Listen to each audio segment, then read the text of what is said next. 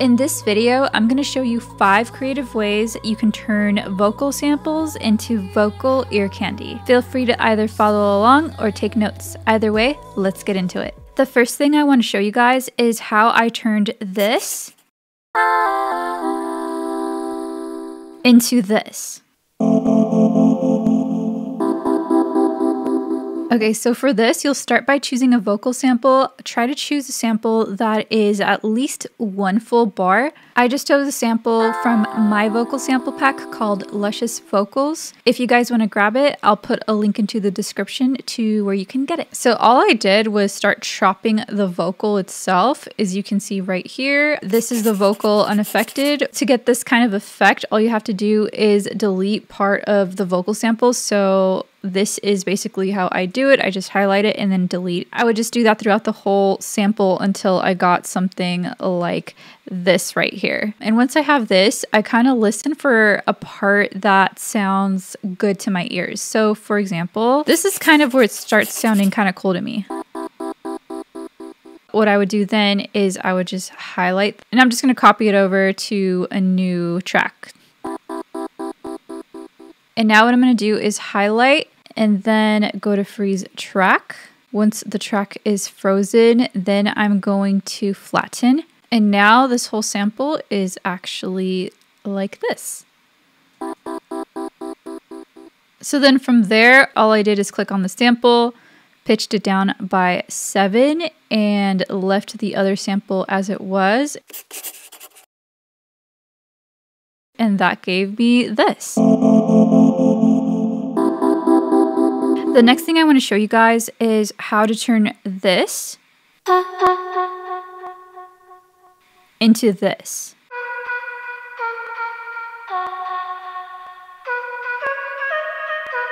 Okay, so this is probably one of the easiest ways to come up with good sounding vocal chops because you're able to play the sample like you would any other MIDI sound. So to do this, go ahead and choose a one-shot vocal sample. I'm going to be using a one-shot from my vocal sample pack, but you can use whatever you'd like.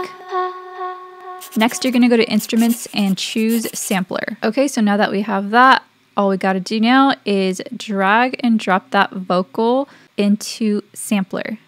And now you can start playing the sample like an instrument. You can decide where the sample ends and begins. I kind of chose it right around here.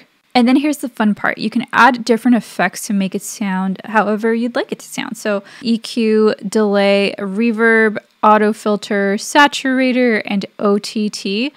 Remember when you put OTT, just don't put that much. I put like 30% and then I increased the mids. Change it from analog clip to soft sine. Did a low pass filter. Added some reverb, decay, and wet to your taste. Some delay. And for the EQ, just filtered out the lows. And then I got this.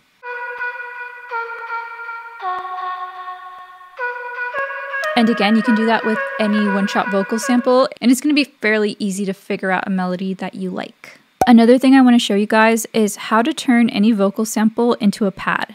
I'm actually going to show you guys 2 ways to do this. The first way is with stock plugins only, and the second way is with a free plugin. Let's go ahead and start with the stock sounds. So right now I have this. And then we're going to add delay, reverb, make sure that the decay is all the way up and that the dry wet is up quite a bit as well. And then you get something like this.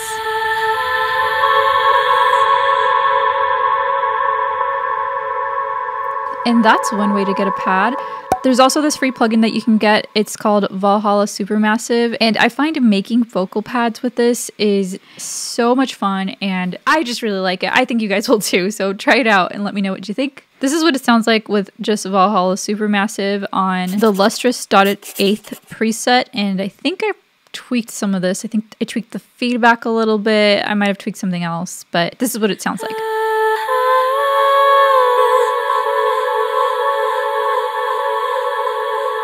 And the beauty of this, you guys, is you can actually go ahead and freeze track and flatten.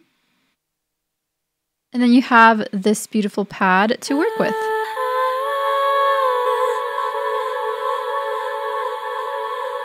audio is always easier to work with, so I mean you can start the pad right here. Just take this out and then kind of have like a slower attack to it.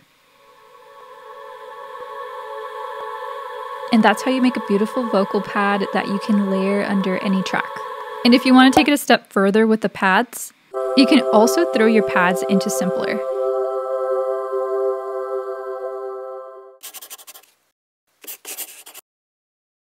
Click on the track that has Simpler, grab your audio track that you want to use, and then just drop it into Simpler.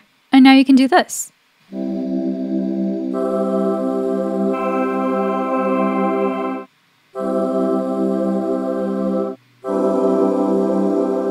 Couldn't be more simpler than that, you guys. Try it out. Let me know what you think.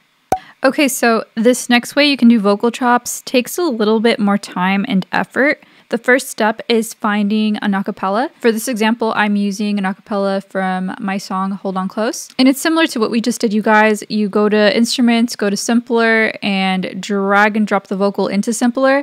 But instead of staying on Classic, you're going to go to Slice. And see this little flag thing looking right here? You can click and drag and choose where you want your acapella to begin and end. Same thing with these. You can move these around, these right here. The effects that I've added is just an EQ, a compressor, and reverb. And that's how I got my vocal chops for my song Hold On Close. And by the way, you guys, it doesn't have to be a full-on singing acapella. You can even just kind of drop something in where you're just talking, maybe even just like mumbling some stuff. You don't even have to like really sing words. Just start mumbling into the microphone. Just play around with it. You never know what can come out of it. Alrighty, I hope you guys found this helpful. If you do end up using any of these techniques, feel free to let me know. Send me music. I always love listening to the music that you guys send me. And shout out to anybody that has already purchased the vocal sample pack. It does help support the channel and helps me create even more free content for you guys. Alrighty, I'll see you guys on the next one.